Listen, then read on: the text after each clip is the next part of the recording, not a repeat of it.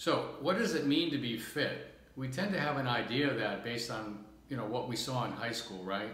Trim people, fit people, athletic people, people pounding iron, running fast, all that sort of thing. But at Apex, we think about fitness a little bit differently.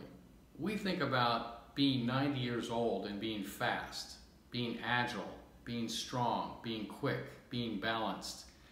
And you don't see very many 90-year-olds that you would characterize that way. I'm a snowboarder, and I hope to be snowboarding at age 90.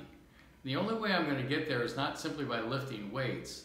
I have to work on other things that make me fast, agile, strong, and balanced.